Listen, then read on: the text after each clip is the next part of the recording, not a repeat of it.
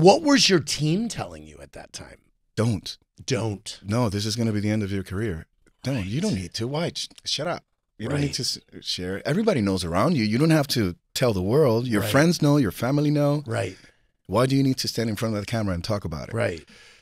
They didn't understand the importance of it. So now I see it. Right. I understood before they did how important it is, not only for me, but to be a spokesperson for something as important as to talk on behalf of those that are. And what was your family saying, by the way? So my father's a psychologist, and he's the one that. Oh wow, this is interesting. Really, and he told me, Rick, you need to come out. Really, my father, yeah. Wow. Especially when I became a father, he said, "What are you going to teach your kids to lie? Wow, no, you got to be open. You got to go out. Tell me what I need. I want to help you. Wow, how can we do this?" And I'm like, "All right, Dad, I'm working on it. Give me a second. Right.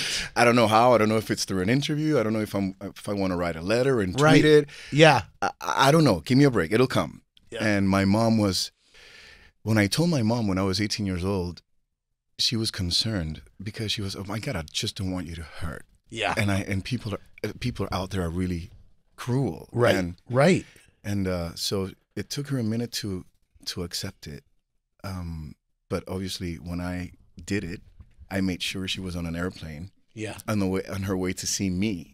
So she smart. was on her airplane, Yes. and I did what I did. And what did you do? You posted a letter or something? I wrote a letter right. and I tweeted it. Good. And how did it feel sending that? Oh my God! Can I do it again? Yes, right. I wish I could come out 20 times. Yeah, right. It felt amazing. Yes, of course. I started crying like a baby. Right. I pressed send, and I was like, "Oh, right. Oh, that's it."